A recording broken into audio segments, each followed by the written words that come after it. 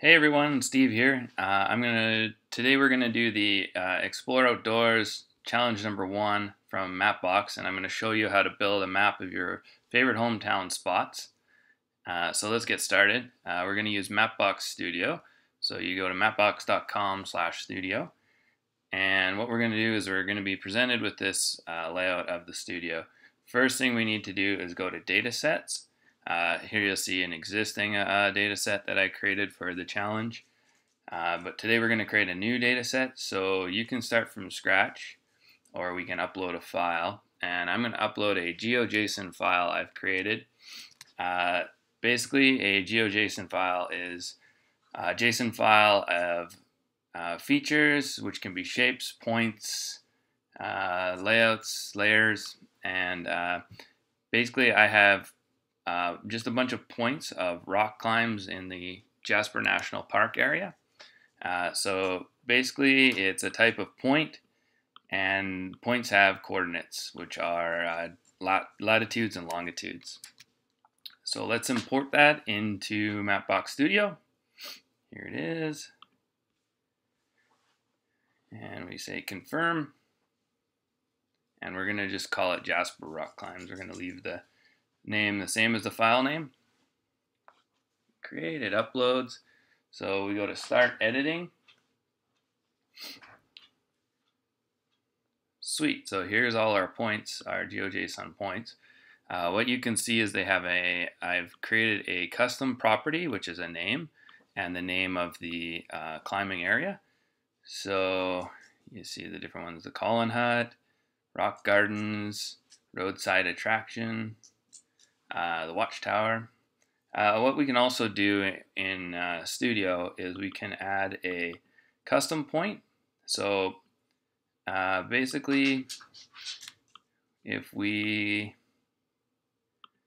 this map is a missing one, so what we can do,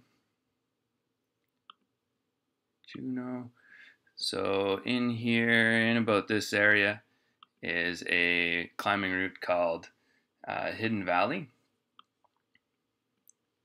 And one thing I want to point out that's a nice tip that I learned is this level over here is actually the zoom level of your map. So this comes in really handy to save you time when you are importing these into setting your default zoom level for things like iOS and Android apps. So what we can do is we'll create a point over here and add Hidden Valley, which is about in here.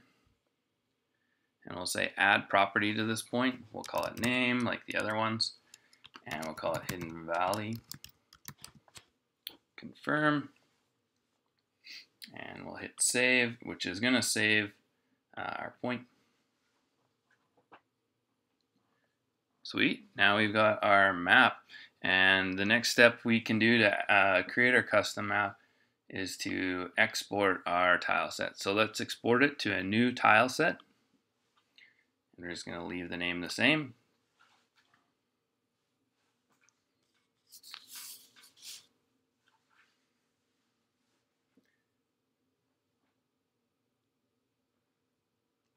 So one thing to point out is this is just the data for the map.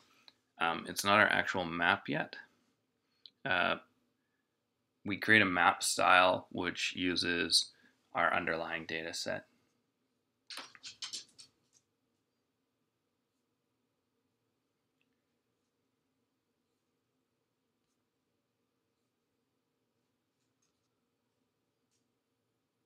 All right, so it's exported.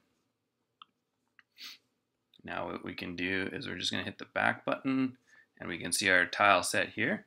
So let's add our tile set to a map. So here is my old map that I created.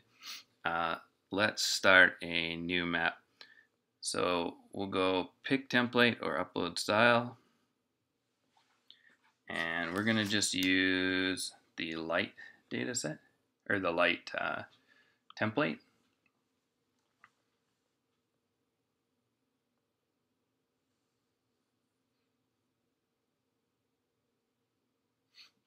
Great. Now what we'll do is we will go to Add Layer, Data Sources. I believe we can see mine down here, Jasper Rock Climbs that we just created. All of our points.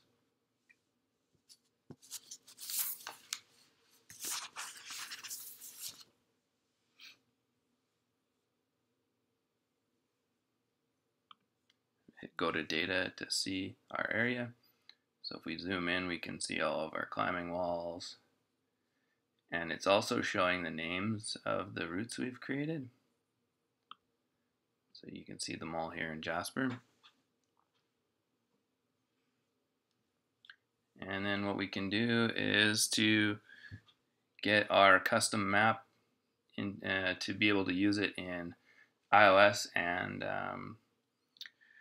Android apps. We can publish our map. So we can say publish,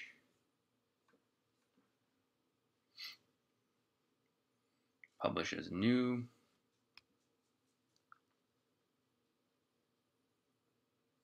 sweet, and we've successfully published our map, which we can see here.